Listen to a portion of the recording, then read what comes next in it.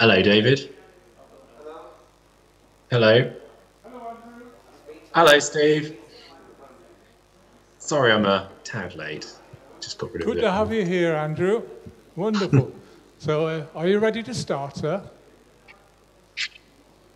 Yes, yes. Right. I'll do the introduction and off we go. Brilliant. Good evening, everyone, and it's lovely to see you all here this evening. Oh, dear me. Nearly. No, I hadn't said it yet, so you're all right. Nearly. Good evening, and welcome to everyone that's on Zoom and also on YouTube. I'm sure you'll enjoy tonight's talk by David. But before that, I just have to warn you, that we've got to keep an eye out for, the fire escapes and such like. Keep your eyes open, and if anything happens, just follow the signs and the green lights. Also, could you remember to switch your telephones off? and also, I'm sure actually, if you wanted anything additional, paperwork or concerned with the talk, I'm sure David would oblige. Yes, and he's saying yes, good. So the only other thing is, to pass you across now to Andrew, our president, and he will keep us up to date on everything else. Brilliant. Thank you very much, Steve, and thank you very much to David as well for agreeing to give this talk tonight. Looks to be a very interesting topic indeed.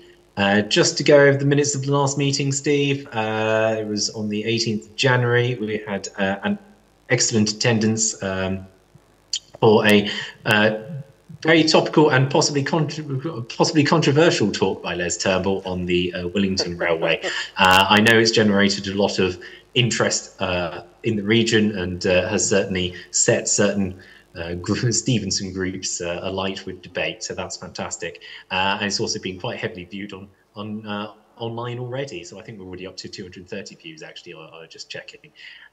Several excellent questions, and again, thanks to Steve for dealing with the end of the lecture as well. So if we can take that as a record of the meeting, Steve.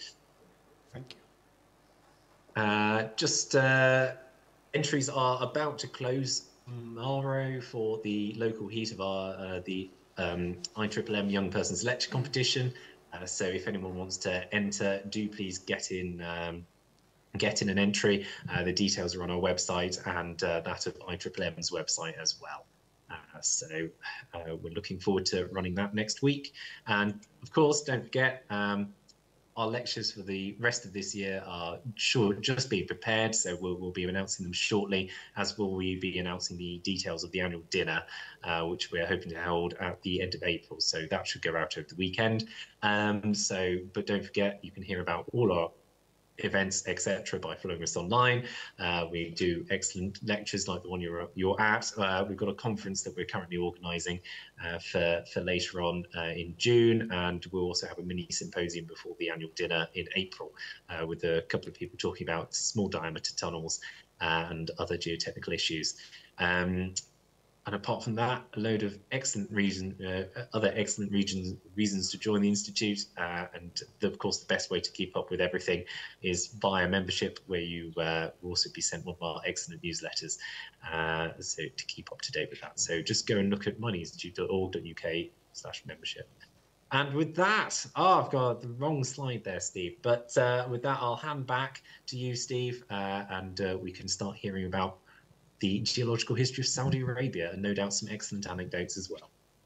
Well, thank you very much, Andrew. There is one other thing. Do you have any apologies for absence?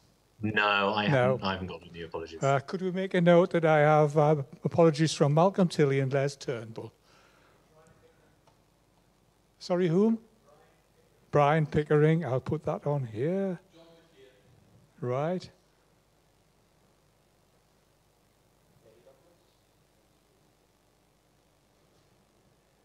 Lovely.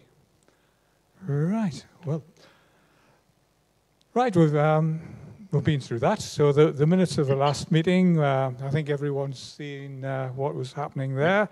So we do have anyone that would propose we accept that? Is there a hand going up somewhere? Very, very quietly. Thank you, John. Right. And a seconder? Oh, lots of them.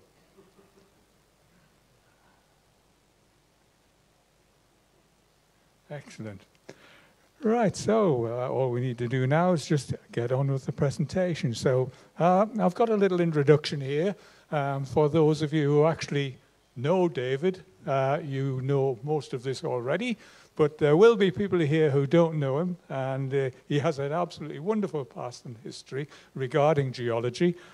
So we'll say he was awarded a BSc in geology from Nottingham University in 1962, followed by an MSc in mineral exploration at Imperial College London.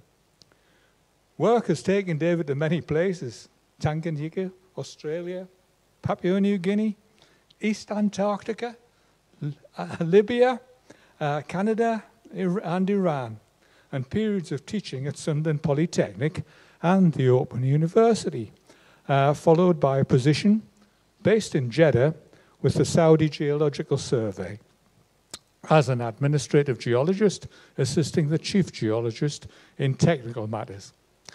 In 1980, he became the survey's senior geological editor, and in this role he provided technical editing of geological maps and reports. David left the Middle East on retirement in 2003, is it that long ago? But continued to work part-time for Gulf Petrol Inc. until 2009. In addition, he completed the writing of the Geological Evolution of Saudi Arabia that was published by the Saudi Geological Survey in 2007, in addition to the two major books that he's co-authored.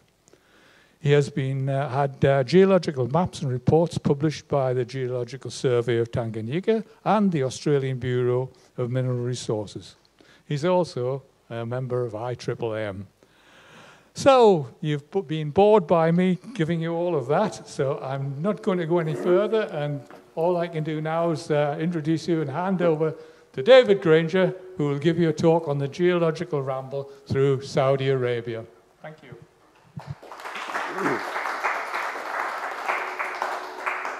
Thank you. Can everyone hear me? Yes. Good, good.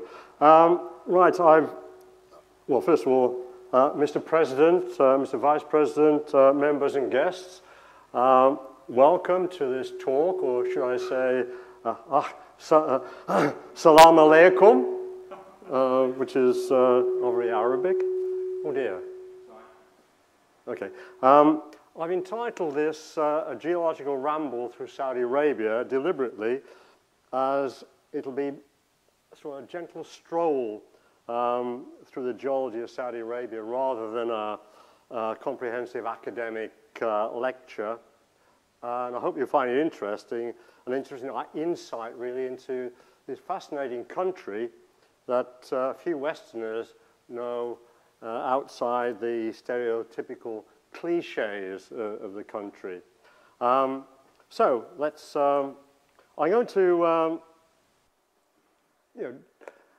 discredit, shall we say, some of the popular myths that suggest that Saudi Arabia is nothing more than sand dunes and camels and oil wells. The reality is quite different. I'll dispel these before concentrating a bit on the geology.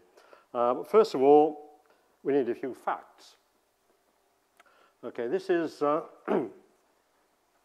Saudi Arabia. You can see the geographic location here in green, which is the green of the country of Saudi Arabia, shall we, because that flag is green, being an Islamic country. You can see where it is part of the Arabian Peninsula, and here you can see it in terms of its size in relation to parts of Western Europe. It's 7 times the size of the British Isles, quarter the size of the USA. A total of 2.15 million square kilometers. So it's quite a large country. It's got a population of 37 million. And one of its major attributes is that it's the birthplace of Islam. Here, Mecca is the holy city of Islam. Not far from Jeddah which is where I was based, where the Geological Survey is based. And here we have Riyadh, which is the capital. It's an absolute monarchy. The present king is King Salman, but the de facto ruler is the Crown Prince, Prince Mohammed bin Salman. The country was founded, if that's the way to put it, in 1932, when King Abdulaziz bin Saud finished sort of the conquering of what is now Saudi Arabia. He, shall we say, united all the tribes under his leadership by a practice of warfare and also judicious marriages into the various clans and tribes. So this is 1932. It's totally different to what it is now because there's no oil. So it's a very poor country. But it's interesting because the family name, Saud, was given to the country. Well, he gave it to the country, so it's now Saudi Arabia. I say absolute monarchy. Right. As you can see here, it's bounded by the Red Sea, which is deep and narrow, and the Arabian Gulf, which is very shallow. And of course, you have all the various countries round about. It occupies about 80% of the Arabian Peninsula. Now, it's not just deserts, as I'll show you. But let me just go a bit further and try and dispel some of the myths that people might have. Saudi Arabia is not just a land of sand dunes, oil wells, and camels. By the way, those sand dunes are 250 meters high. That's part of the empty quarter, the Rub al Khali. This is a very snooty-looking camel. And, of course, oil wells. But it's not all that. It's a land of mountains as well. Those mountains there, up to 2,000 meters here, they're called the Harithi Mountains, inland from Jeddah, forming part of the Red Sea Escarpment. We'll talk about that later. And then you have mountains like this. This is a place called Jabal Ibrahim. And these, it's granite. These are huge boulders here. You can tell the scale. That's my wife there and my daughter. So it's not just. But yeah, you do have plains here. Now this is stereotypical desert actually. All desert, not just sand dunes. This is the interior of Saudi Arabia, what's called the Nejd, which is the heartland of Saudi Arabia, where near Riyadh, which is where Abdulaziz was based when he started uniting the tribes of Saudi Arabia. And fantastic coral reefs, some of the best coral reefs in the world. Certainly were there when I was there 20-odd years ago. Oops, wrong one.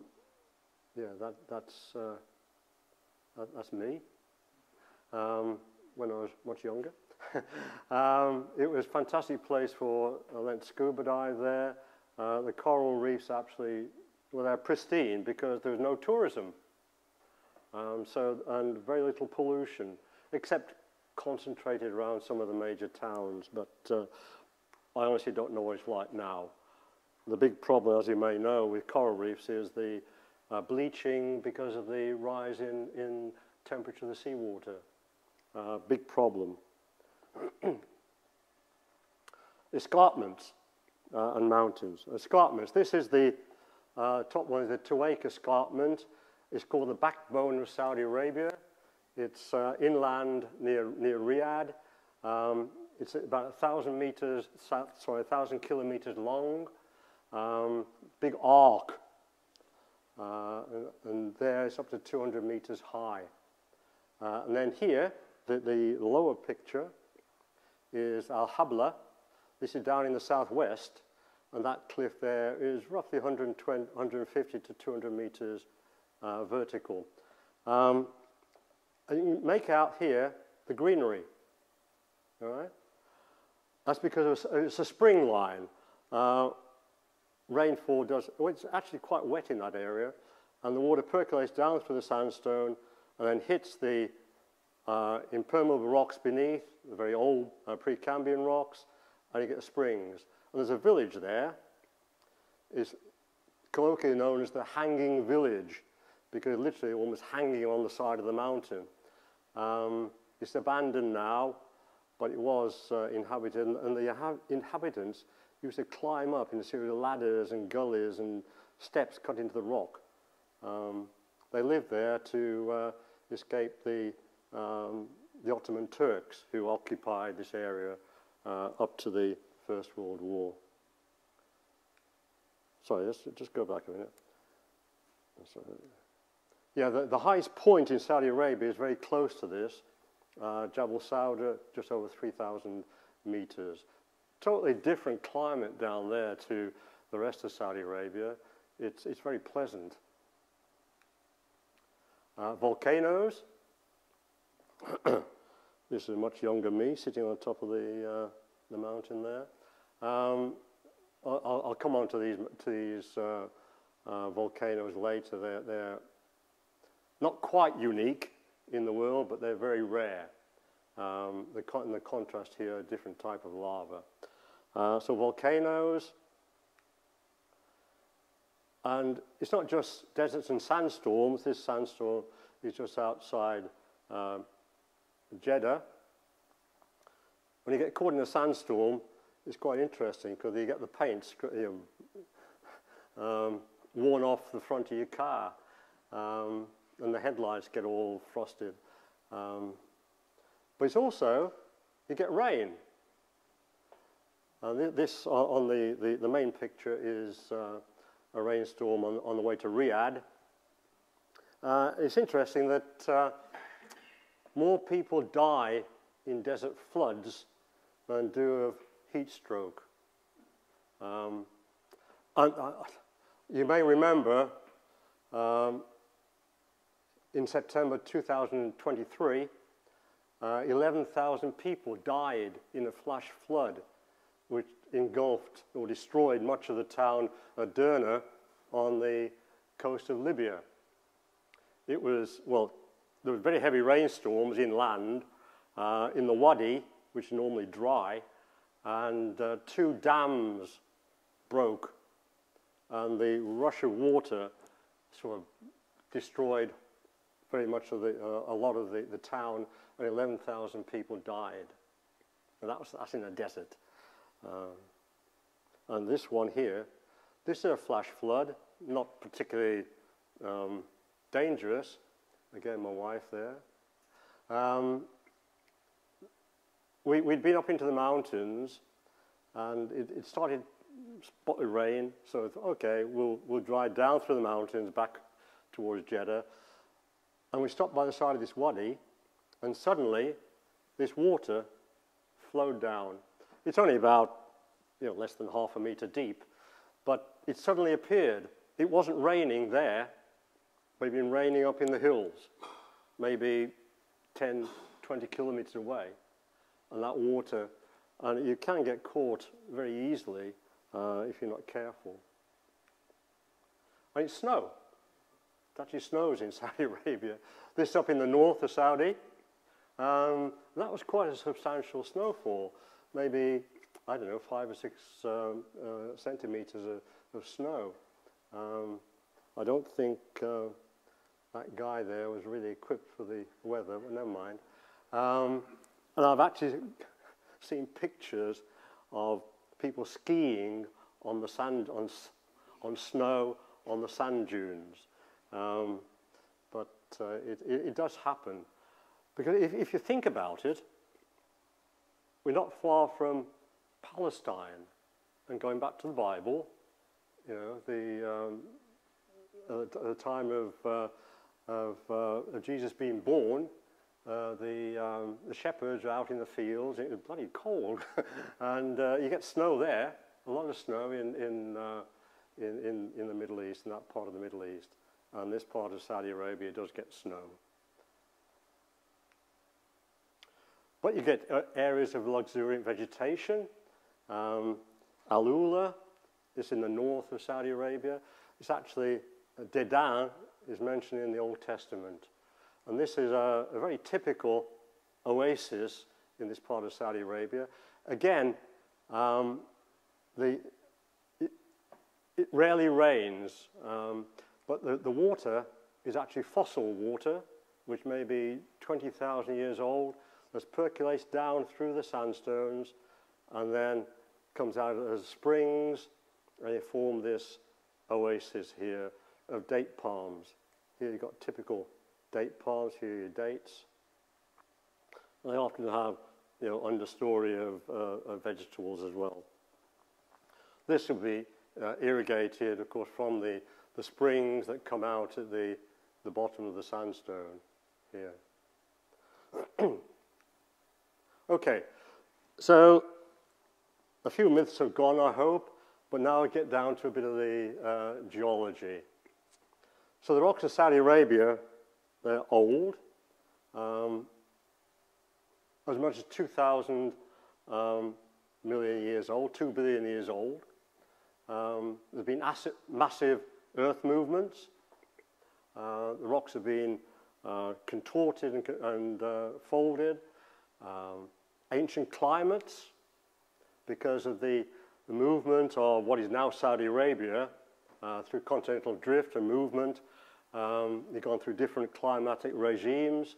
So you've got deserts, you know, fossil deserts, you know, coral reefs, tropical swamps, and ice sheets that have affected the land. And the rocks contain, as you well know, enormous reserves of oil and gas, and also gold. And Saudi Arabia is possibly the location of King Solomon's mine. I'll get onto that later.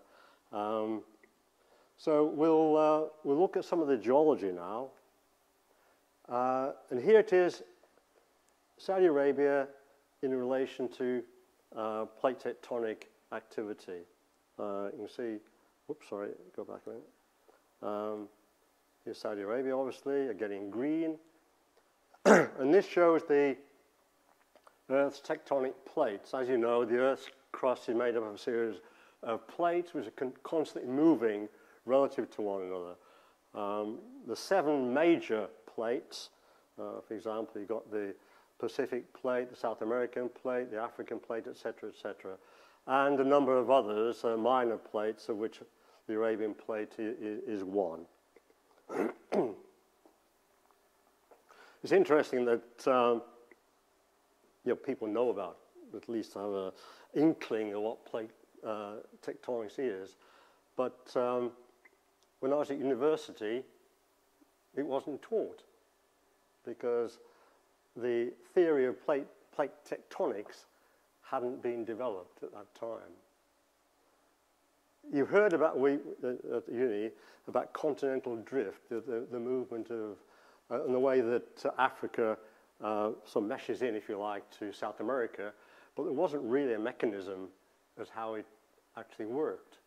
And it wasn't until I left university and was actually teaching eventually in the 70s at Sunderland Polytechnic, which is now the university, and I had to learn about plate tectonics.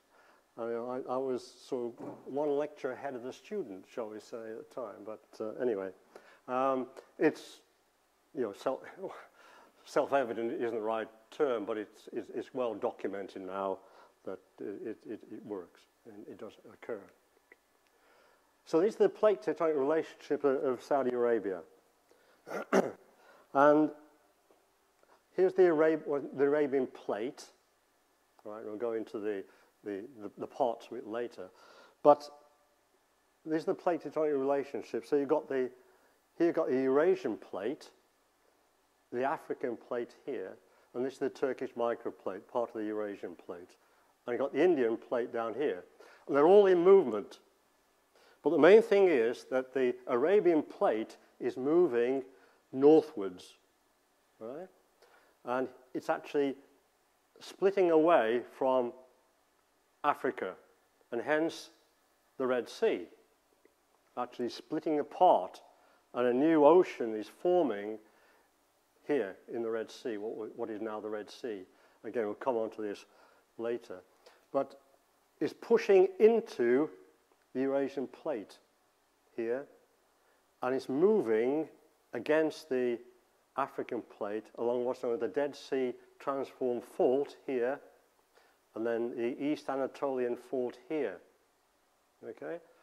And these arrows show the relative movement. So the Arabian plate is moving north relative to the, the African plate there.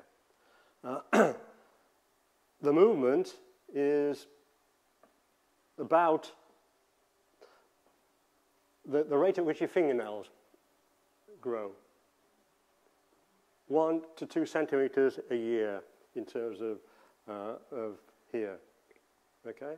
The result of this movement is a lot of seismic activity along these lines here.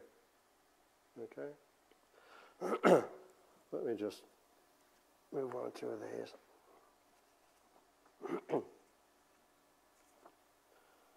Yeah, while I was in Saudi Arabia, the Red Sea widened by about 1 meter. So it's active, it's moving all the time. Now, I say they move relatively slowly, 1 to 2 millimeters a year. Centimeters a year. But that's not always been the case. Let me just go back a minute here. Here's India. Okay? That actually was, for about 70 million years, moved at the rate of 20 centimeters a year northwards into Eurasia. And the result of that, of course, is the Himalayas. You can think of this like a bulldozer, encroaching onto Eurasian plate and pushing up and forming the Himalayas. Well, how do we know? Let me just go back. How do we know these plate tectonic relationships? What's the proof? Well, here is the seismicity of the Middle East. And what it does is define the Arabian plate here, all the earthquakes. These red dots are earthquakes. You can see the earthquakes along the Dead Sea Fault here, the East Anatolian Fault, and the Zagros suture here. Right?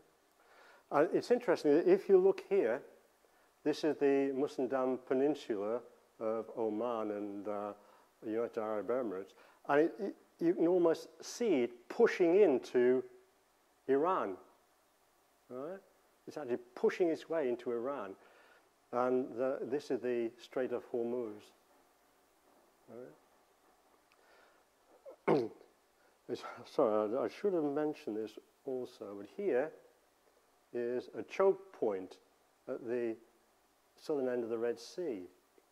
And that's the strait, the Bab el-Mandeb, which is in the news at the moment. In Arabic, it's called the Gateway of Tears because of the ships being wrecked in there. It's only, the narrowest point it's only about 29 kilometers wide. And that, of course, is the choke point where the Houthi rebels are attacking shipping. Anyway, back to seismicity. Does anyone have a holiday home in Turkey? Not a good place. The whole of this part of Turkey, western Turkey, is very actively seismic. Here is the East Anatolian Fault, and that I've shown the location of the earthquakes in February 2023 just over a year ago. It was on the 6th of February 2023, where they had those devastating earthquakes in Turkey and Syria. 7.8 on the magnitude scale, which is a very strong earthquake, right? And 25,000 people at least. Sorry, am I getting this wrong? I keep remembering more than that, wasn't it? Excuse me a moment. Let me get the numbers right. No, sorry, I lost it. Sorry, I got it. 55,000 people died in the earthquake in Syria and Turkey, most of them in Turkey. It was totally devastating. But it's interesting that in 1995, there was an earthquake here in the Gulf of Aqaba. Right? And it was 7.4 on the Richter scale, whereas this one was 7.8. And only 9 people died.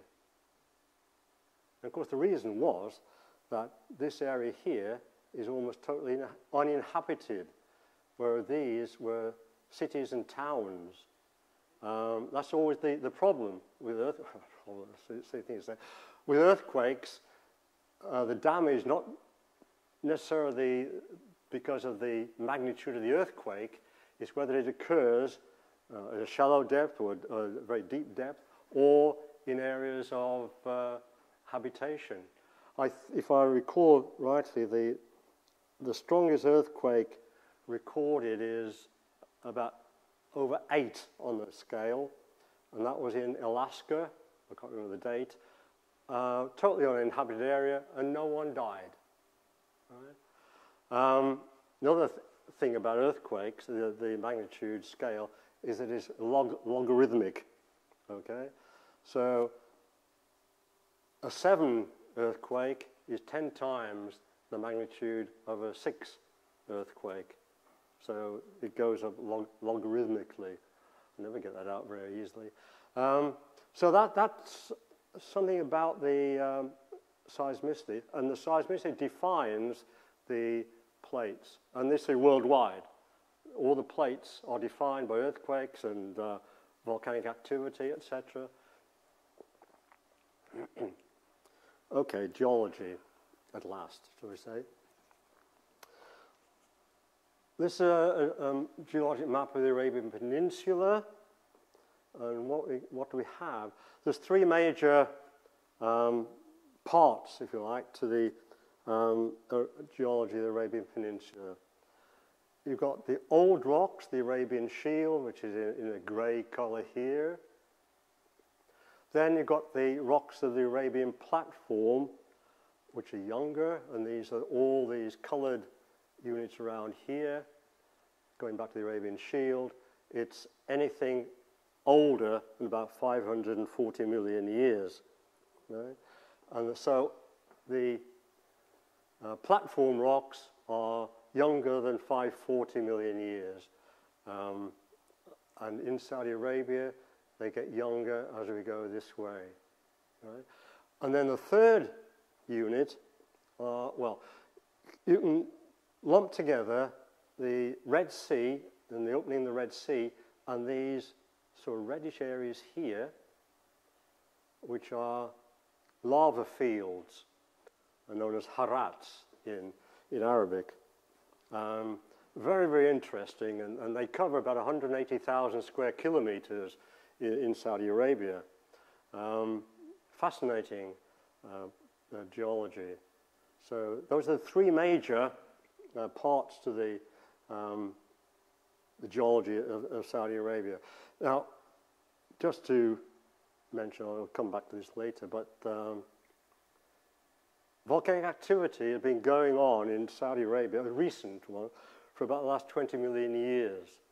But the latest activity, latest volcano eruption was here, just near Medina, which is the second most holy city in Islam, in 1256 AD, or we shouldn't use AD these days, we use CE, which is Common Era, right? You may have heard of it. But the old AD is now CE, and BC is BCE, which is before Common Era. The cutoff point is still, year 1, if you like, in the Christian calendar, but it gets away with the Christian connotation of BC and AD. But anyway, it doesn't really matter.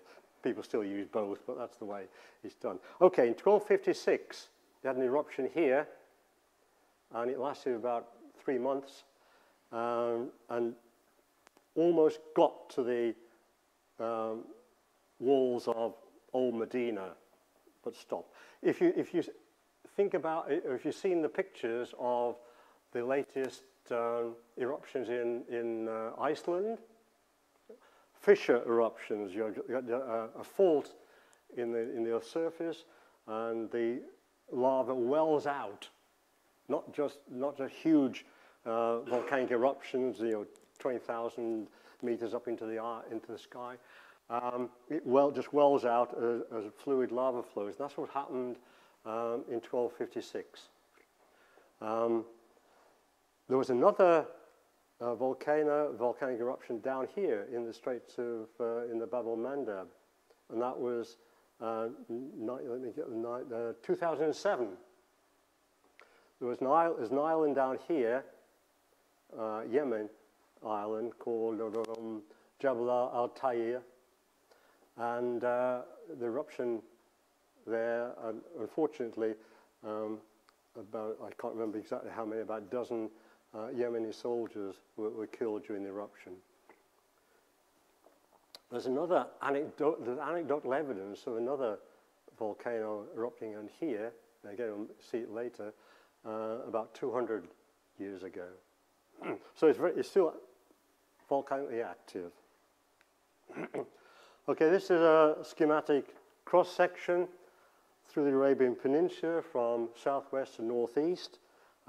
Exaggerated, of course, in terms of the altitude. But you can see the main features of the geology. You've got the Arabian Shield here, the old rocks. The Red Sea escarpment here, now that's formed by, as the Red Sea opened, you get deep faults in the Earth's crust as the Red Sea opened, and also uplift because of the upwelling of lava, magma from deep down in the crust, and this pushed up to form the Red Sea escarpment, which dips away towards the Arabian Gulf here. And these are the younger rocks of the Arabian Platform, I say, post 540 million years. So that's just a cross-section, a very schematic one, showing you the layout of the geology. I'm going to take my watch off, see if I can get the timer, okay? Right. The Arabian Shield. So that's the area here. Ancient core of Arabia, much as 2 billion years old. Metamorphosed rocks are very altered, volcanic and sedimentary rocks, altered through heat and pressure by deep burial and contortions within the Earth's crust, intruded by granites, folded and faulted. The only fossils are algae in the younger Precambrian rocks, rich in minerals, especially gold and copper. Okay, there's a few shots of the Arabian Shield rocks. Here, these are old metamorphosed volcanic and sedimentary rocks, intruded by a granite intrusion here. Okay? So later. And then here you have, you can see almost semi-vertically aligned ancient rocks here, very steeply dipping. This is interesting because this building here is what's euphemistically known as a station on the Hijaz Railway. And some people may have heard of that. It was a railway line built from Damascus to Medina in the early years of the 20th century to transport pilgrims basically from Damascus to Medina and then on to Jeddah, to Mecca. It gained prominence because this is the railway line that Lawrence of Arabia blew up during the First World War. And these so-called stations were actually little forts, blockhouses, which were occupied by the Turkish garrison when they were trying to protect the railway. I could do a lecture on that or a talk on that ad infinitum. Fascinating, the Hijaz Railway. So the rocks are folded and faulted. Here you can see the way these rocks have been overturned, squeezed by earth movements deep in the Earth's crust. And here you have a fault here. Now, I don't think, let's see here, the rocks have been bent down there by this side of the fault dragging down. All right? So that's quite a nice little example of faulting. Granites, all right? These help to form the bedrock, the core of the Arabian Shield. Now this here, on the top, you get examples of a koppie, which is a Dutch stroke Afrikaans word for granite outcrops, usually in southern Africa, but the name has been transferred to all over the country. You can think of them as the equivalent of tors in southwest England, on the granite tors of southwest England. And the lower picture is what's known as an Inselberg, a German term, island mountain. And of course, the Germans occupied what is now Namibia, pre-First World War, German Southwest Africa, and they named these type of mountains, as Inselberg, island mountains. Granite, and here you've actually got standing water. A heavy rain in November 1997, and actually my wife and I were camping here, and luckily we up on the side of the hill, we had torrential rain, but we were okay. But it flooded down on the plain beneath. Now these Precambrian rocks, they do contain fossils, the younger ones, algae. And this is a metamorphosed limestone called, in a place called Wadi Fatima, just inland from Jeddah. And these rocks are about 690 million years old. But here, these are what are silicified stromatolites, all right? Which are algae. And I'll show you some more pictures. But that's a very young me, or a younger me. But these rocks, you see how they're folded. They're twisted and folded, but they're only very weakly metamorphosed. Now, stromatolites, they've lasted for sort of 1,000 million years, unchanged. So they're very successful in one way, but they never got any further. Just algae, and these are present-day stromatolites in Shark Bay in Western Australia. The mounds of the algae trap sand and sediment and slowly build up to these just the very shallow water. And it's very salty there, so there's very little living in there, which would actually eat the algae. So that's why they're preserved. I don't know if you can see here, but these are bubbles of oxygen being given off by the algae. And that's, back in the Precambrian, that's the way that the Earth's atmosphere developed its oxygen. And when the oxygen level got to about 10% of what it is today, then you had what's known as the explosion of life. You changed from algae to shelly fossils, or fossils that you can recognize today.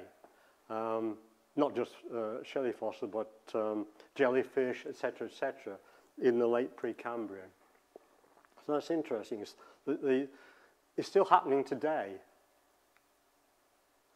But we've seen pictures, examples of the very contorted rocks of the Arabian Shield, but not all of them are like that. These are almost horizontal, very weakly metamorphosed, late Precambrian rocks. Let's go back, here's the geology again. We're going back to the Arabian Platform now, these rocks here. They're less than 540 million years old. Lots of shelly fossils. It wraps around the Arabian Shield, and I got thickened eastwards there. I should be thin eastwards into the Arabian Shield. Evidence of changing climates and lots of oil and gas reserves. A feature about this time is the way that Arabia has wandered as a result of continental drift and plate tectonic activity. And you can see the way that it's gone down. Here's the equator. So south of the equator, and it actually went to the South Pole at the time. 2 lots of glaciation, then came back again to its present position. Well, not quite. It's actually gone further than that now, but you can see the trend. How do we know? What's known as remnant magnetism. Lots of rocks contain, sedimentary rocks contain magnetite. And when the rocks are formed, they take on the magnetism of the latitude in which they are laid down. And the paleomagnetism can be determined, and you can then work out the paleolatitude of the rocks at that time. I won't go into this. There's just all the different units of the you know. Okay. This line here, very good line, is what's known as unconformity. Okay. So the rocks below there, the rocks of the Arabian Shield, and these rocks here are sandstones, 500 million year old sandstones.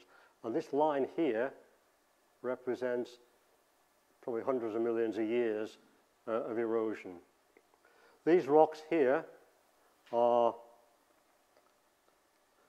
has anyone been to Petra in Jordan? Okay. Petra was the capital city, if you like, of the Nabatean civilization from about 100 BCE to 100, BCE, yes, to 100 CE, when the Romans took it over. But in northern Saudi Arabia, a place called Madain Saleh is an outpost or another city of the Nabateans. And this is, if you see this scale here of people, that's called Kasr Farad. And this is just the facade here, and the tomb inside is half the size of this room. Right? And these are all various tombs here, the Nabatean civilization. Fantastic builders. It's an incredible place. Huh. This is due to wind erosion, which has undercut this block of sandstone. And of course, eventually, that pedestal will be eroded away and it'll fall down. So that's the power of the wind. These are some fossils from these sandstones. It's a trilobite. It's like a very large woodlouse, if you like.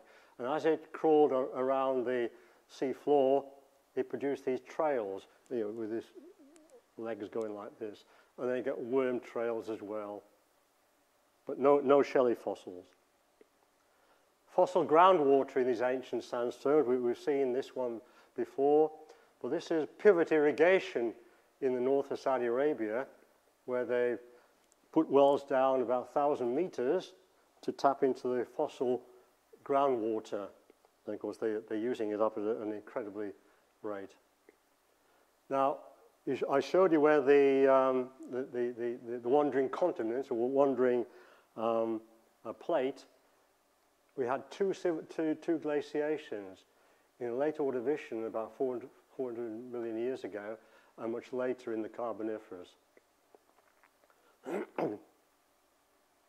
And we had glaciers. This is a glacial valley. Right?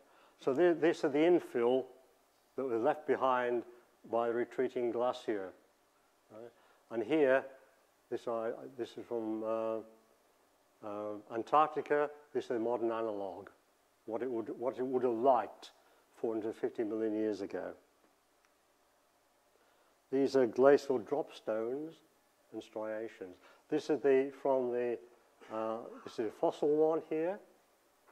Now this one is from Antarctica. These are actually fossil drop stones in Antarctica.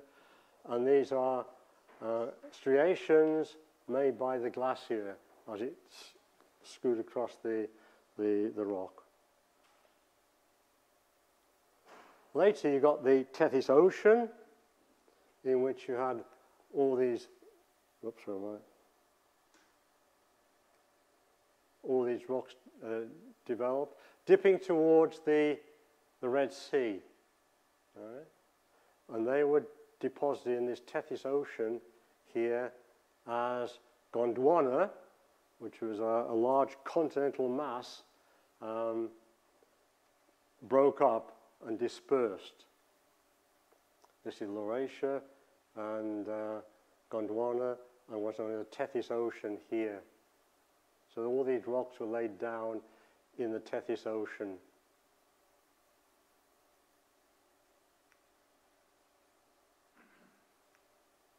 Right, what's happened? What's happened?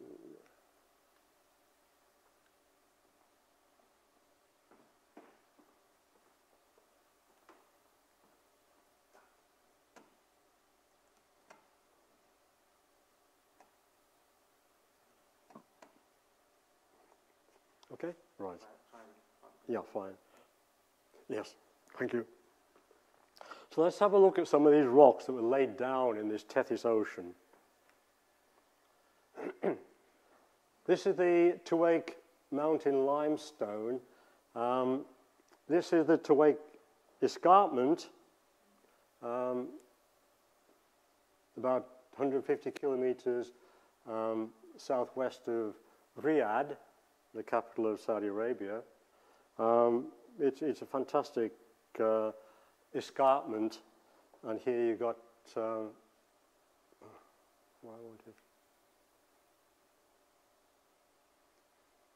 here we are. This is a butte. If you know cowboy films in the Wild West, this is typical cowboy scenery, except it's in Saudi Arabia. And there's some of the fossils you find in it. Ammonites, here, corals, gastropods. It's a fantastic place. And these are some of the fossils, right? Crinoids. That looks like as if it's a plant. Actually, it's an animal attached to the seabed. It's a bit like a coral, if you like, but different. But it has the same wavy arms to catch prey.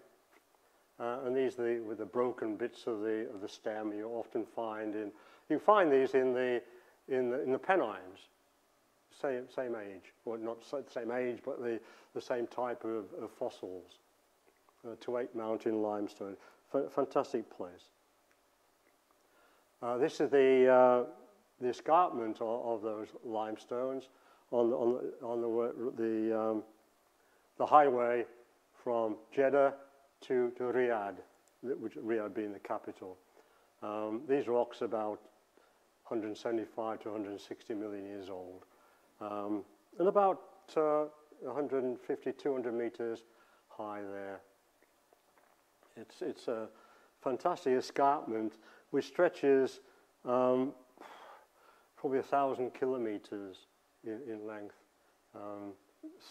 gradually decreasing in elevation down into the empty quarter of the southwest.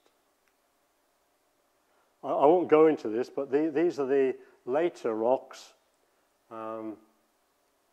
which here's Riyadh, which is the capital, right? And these are those limestones I showed you, and then gradually getting younger down to the Gulf. All right, so these are much younger rocks, but I won't go into that. There's another talk. Okay.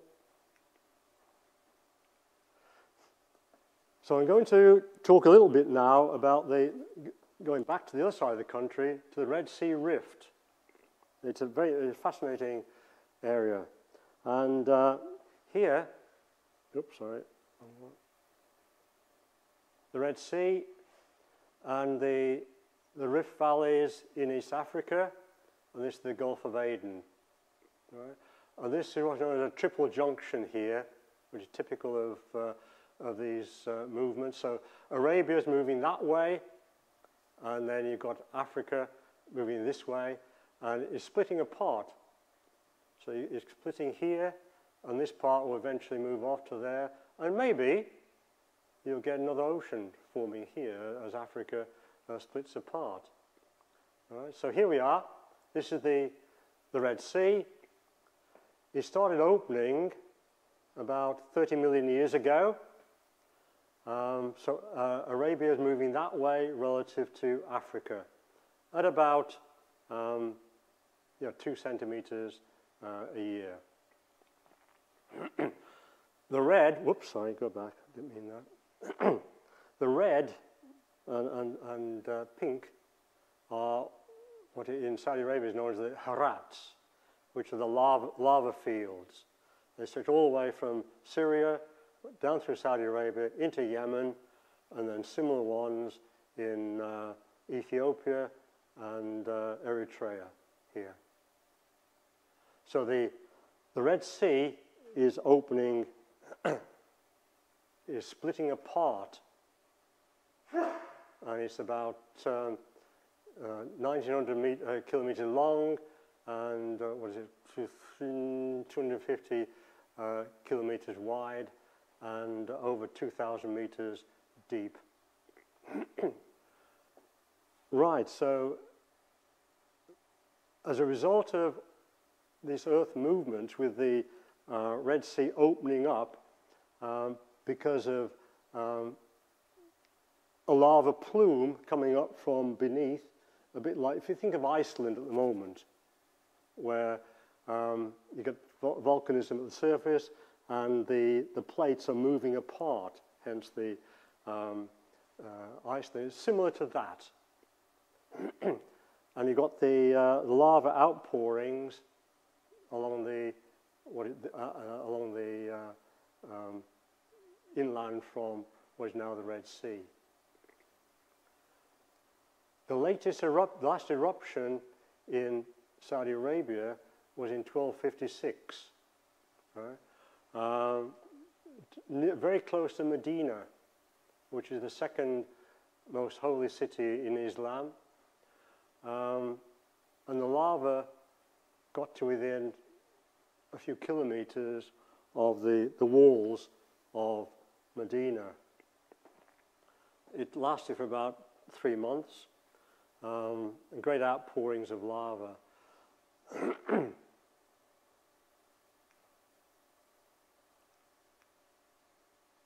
Why aren't I moving? Oops, sorry, back again. Sorry, back, right, okay. Now, yes, right. This is just show some of those lava flows. This is our campsite at the time, beneath the lava flows. You can see here of Harat Raha in the north of Saudi Arabia. That is several hundred meters thick, individual lava flows, and between them you often find soil horizons. which means the lava flow stopped, then you've got vegetation and soil on top, and another lava flow. It's layer cake.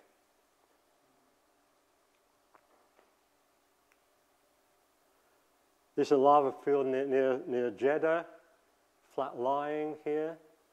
Here's a good example. You see the red here? This is the soil horizon. One lava flow, the soil formed, another lava flow, and you get this layer cake, one on top of the other. Fascinating. This is called Wabba Crater on one of the Harats, the lava flows. It's about if I can finally get the pointer again. That's about 2 kilometers across. Right? It forms a slight dome. And the first time we went, we just drove across the desert here, and there's very little sign of it until you're right on the edge. And then it's about 200-meter drop. And here there's a salt lake in the middle at the time.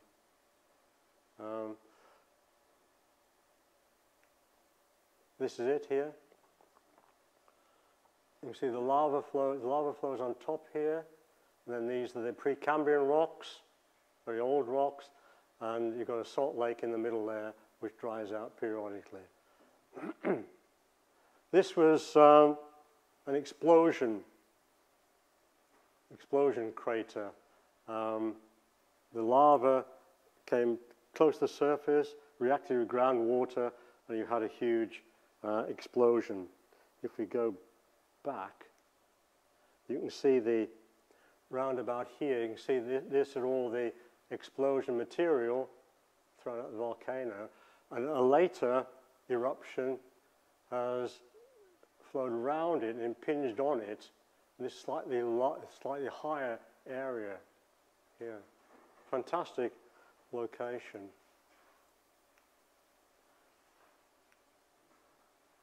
These are lava bombs, which are lava which is spewed out from the volcano and form these spindle-shaped bombs, called them bombs.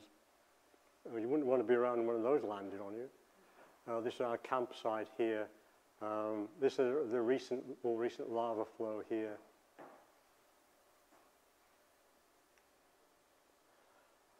I'll show you these what are called the white volcanoes. Here's the main road, north-south main road. Medina is down here. That's about 60 kilometers. It took us 2 days to get across there. The track was awful. But you've got these 3 volcanoes, 2 of them in particular, these white ones. And they're called the white volcanoes. Jabal Beta, just over 2,000 meters high, and Jabal Abiad, just under 2,000 meters. This is called Harat Kish. Harat just means lava field. So this is a picture of it. These are the 2 volcanoes, Jabal Beta and Jabal Abiad. In the 1950s, there was a survey of world volcanoes, and these were glimpsed from a distance, and they were thought to be covered in snow because of the color. All right? But no, they're not. The color doesn't show up so well on this. But this is the interior of Jabal Beta, which is a huge amphitheater, if you like. And these here are more recent eruptions later. And here at the back here is Jabal Beta, which is another one. That is about, it's nearly 2,000 meters high, that one. This is Jabal Beta, showing more of a light color. They're the same rocks, but this came out as a sticky lava and just came up, whereas the other one exploded to form that sort of donut shape. It's an absolutely incredible area. Okay, this is me. Okay, this is sitting on top of Jabal Abiad, which is the sticky one, shall we say, that formed like the dome. And this is Jabal Beda, which is like a donut here, okay? And that's another one in the background, okay? So this here is a more recent lava, which is totally different composition. This is basalt here. So the contrast is incredible. Now this is, we're on the top of Jabal Abiad here. So just around 2,000 meters high. And these jellyfish type lava domes, it's an incredible area, absolutely incredible. Okay, and this is Jabal Beda, Jabal Kida in the background here, which is, they call it the Mount Fuji of Saudi Arabia. Very fluid lava flow, which have flowed here. These have flowed from there, and these are called, Hawaiian terms, pahoehoe, which are ropey lava. It looks like ropes as it's solidified. And this is called A'a lava. And I always like to think that if you walk barefoot on it, you go, ah! It's very cindery lava, and it rips your tires. I mean, I think we had, there were 6 vehicles, and we had sort of 10 punctures and whatever, just getting that 60 kilometers into the, we got lost, by the way, several times. Okay, let's, how are we doing? Running out of time, no doubt. Crikey. Right, very quickly, desert and climatic change. Mobile sand covers 1/3 of the Arabian Peninsula. The Rub al Khali, which is down here, is twice the size of the British Isles and is the world's largest sand desert. Changing atmospheric pressure built after the Ice Age, last Ice Age, caused the desiccation of Arabia. And all these fossil drainage patterns here are from the Tertiary, 20 million years ago plus. This is the Rub al Khali satellite image, false color, and these are what we call sabkers, which are salt flats, and these are the sand dunes here. Anything up to, some of these sand dunes are up to 500 meters high in the middle of the, here we are, sand, and more sand. My wife sitting on top of one of the sand dunes. These are about 250 meters high. Yeah. These are ancient, these modern sand dunes here, groundwater, and as the groundwater rises, it's as the land surface descends due to surface depression, the groundwater solidifies the rocks. These are fossil ones here, showing the sand.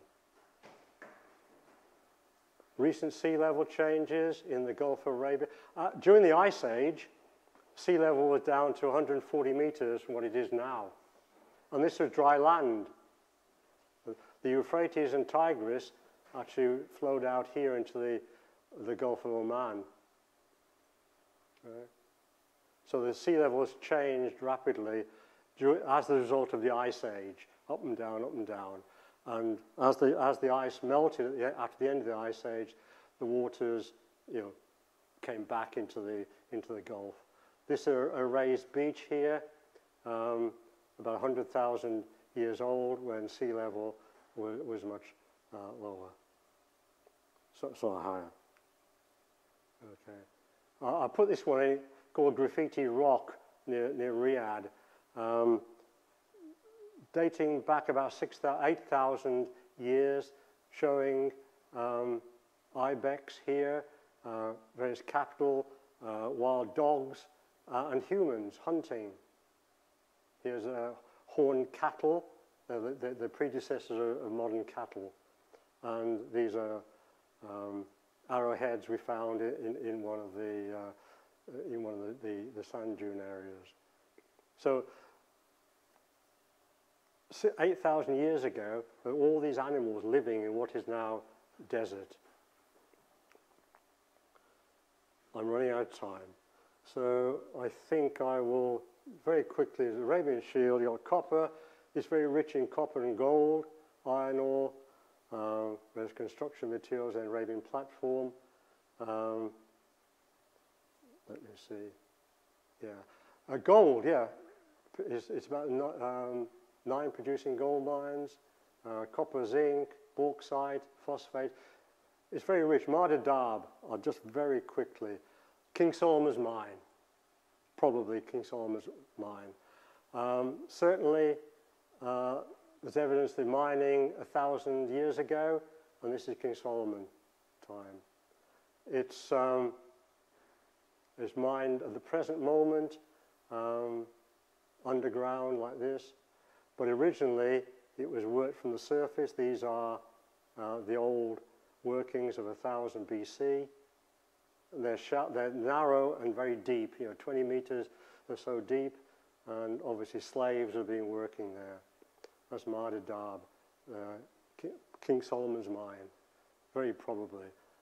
Not Rider Haggard's King Solomon's mine, which was in East Africa or Central Africa, but yeah, King Solomon's mine. I do have more, but I think I'll leave it there because I'll run out of time. I've gone over time. But anyway, thank you very much for your patience. I hope you've learned a little bit about Saudi Arabia. Well, just let me just flick through these. Okay. Oh, I must go back to. I'm sorry. I must go back to that one. That's my wife holding a gold bar, which was, I can't remember how much it actually was, but it's a Doré bar, which is 50% gold. It's probably worth over $100,000. Shortly afterwards, someone tried to steal gold ingots from the mine, so you're not allowed to visit. We didn't, by the way. Okay, the end. What was I going to say? Yes, it's a fantastic place. And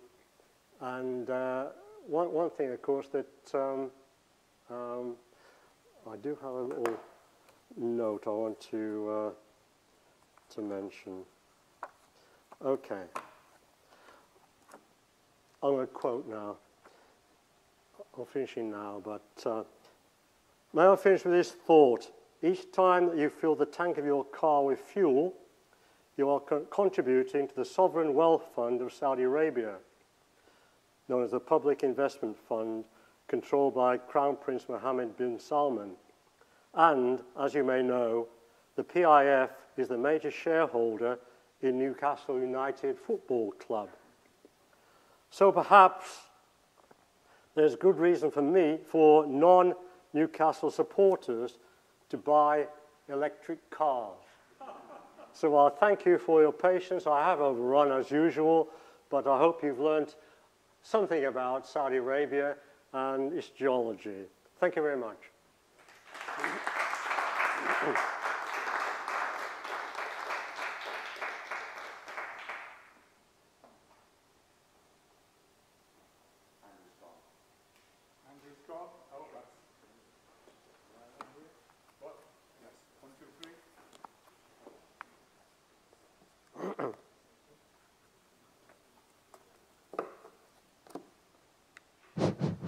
Right, here we are back again. Well, Dave, that was absolutely splendid. I actually feel as though I've been there on holiday myself, even though I'm saying to go on holiday there wouldn't give you an inkling of what you've seen while you've been there, which is absolutely amazing. And I enjoyed that very, very much indeed. So, there we are. Have we any questions? I think you're all flabbergasted, aren't you? Yes, you've all heard so much, and I'm sure you'll think about it now and have a look a little bit further. We do have actually Dave's volumes up in the library. Sorry? We have a question, Dave. We have a question. This is from Navia Dariga. In the current climate crisis, adding to diverse weather patterns in Saudi Arabia. Sorry, could you repeat it again? Is the current climate crisis adding to diverse weather patterns in Saudi Arabia? Oh yeah, how can I put this? Yes, yeah. Saudi Arabia, obviously, it's a desert climate, but the central area is desert. It does get rainfall.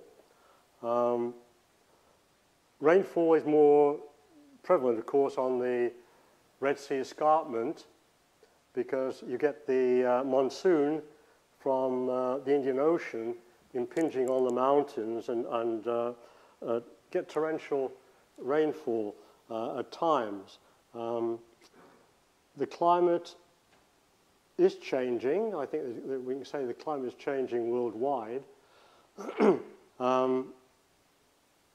When I lived in Saudi Arabia, we used to get heavy rain a couple of times a year, and you'd get devastating floods. But I don't really know how the climate is changing, or how the global warming, for example, is actually changing the climate out there. I think it will make it more extreme. It's likely that the wind pressure patterns will change, and it's likely to become even more desiccated, inland especially, but I'm not quite sure how things will develop, except that probably won't get any better in terms of the climate. Thank you. Anyone else? No, no, no. There we are. Well, let's see. Yes, we've got to give you a vote of thanks now, Dave, for the wonderful efforts you've put into working out and making this as interesting as it has been. So I wonder if I'd call on Norman Jackson to give a vote of thanks.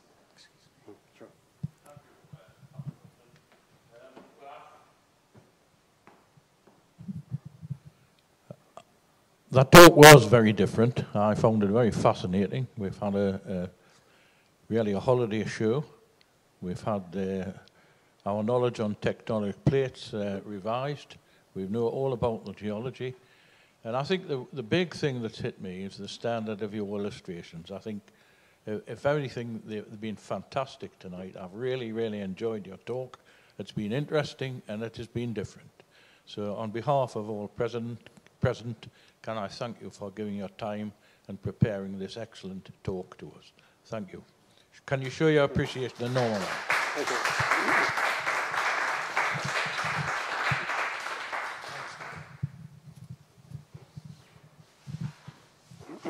Well, there we are. Well, absolutely wonderful talk. As Norman said, the pictures were absolutely brilliant. So that leaves us with... well, it leaves us nowhere, actually, because we don't know what the next lecture is going to be. So if you keep your eye on the website for that, no doubt the information will come to you fairly quickly. The only other thing I've got to say is, can you please remember to sign in the documents up where the doorway is there now, to make sure, because we do get some little help from the IMMM for each member that or each person who signs on. Incidentally, of which I don't know if Andrew mentioned that earlier, but just remember that if you want to further your career, we are a part and tightly joined to the IMMM, who can give you a lot of guidance and help and lead you to whatever you wish to do as far as education is concerned. So there we are. Thank you very, very much for turning up. Thank you for everybody on Zoom and on YouTube. I'm sure you found it as interesting as I did, and we all did. So thank you very much again for attending, and can you take great care on your way home tonight. Thank you, and I'll see you at the next meeting.